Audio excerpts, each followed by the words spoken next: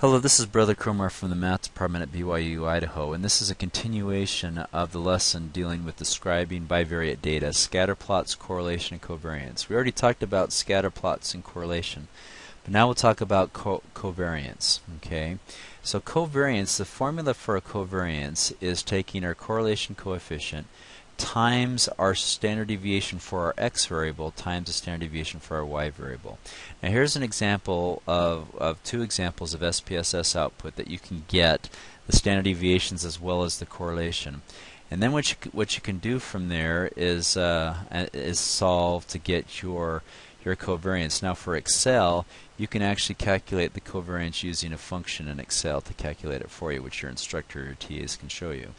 But to get the covariance here, for instance, with the Manatee data and powerboat registrations, what we can do is we can take the correlation coefficient, which is 0.952, times 176.747, which is the standard deviation for the powerboat registrations in Florida, and then 24.157. I rounded it here to 24.16. That's the standard deviation for Manatee killed.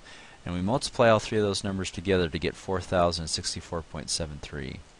We can also do the same thing with the mileage and price data that I showed you earlier, where if we have an R, or a correlation coefficient negative 0.868, and our standard deviation for mileage is 31,111.808, and for price is 2,917.534, then we can take negative each of these three numbers and multiply them all together to get our covariance, which is negative 78,780, or negative 78,788,149.63.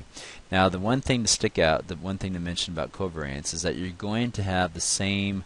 It's either going to be negative or positive based off of the correlation. If the correlation is negative, the covariance will also be negative. Okay, if it's positive, like it is over here, then the covariance will also be positive as well. Okay, so now the effects of outliers. This is I'll give you three examples in terms of how outliers can affect your relationship.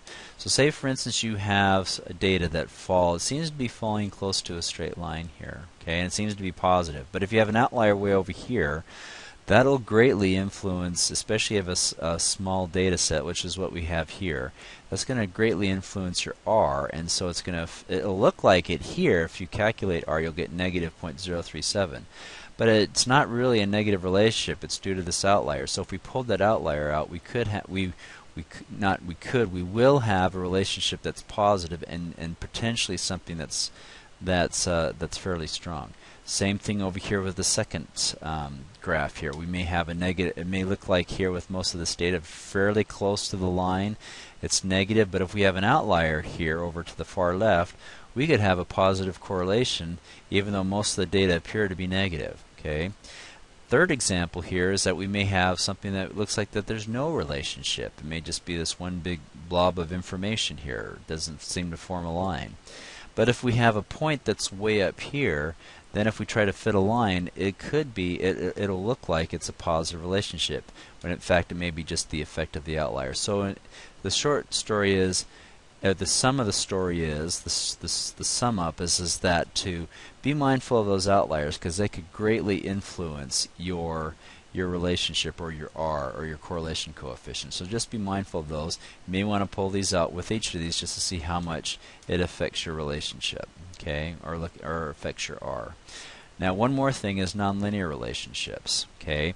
Now, I just wanted to show you a few examples of some nonlinear relationships. This course is focusing on linear relationships between x and y, but down the road, if you decide to go further with stats, you might see some other relationships.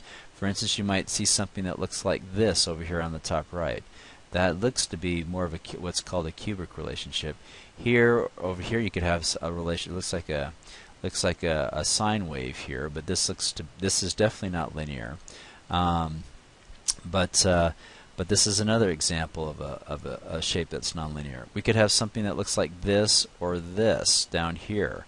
It could either be quadratic. This looks to be quadratic. This might be quadratic, or it might be exponential here. But anyways, the point is that we can have other different relationships other than a linear relationship. Now notice here with both of these on the right, we have a fairly good R, which is 0.86 over here and 0.74 over here.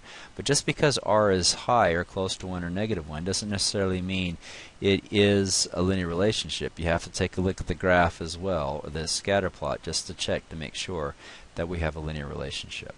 And that concludes my videos dealing with describing bivariate data and scatter plots and correlation and covariance. If you have any questions, please speak to your instructor or to one of your TAs.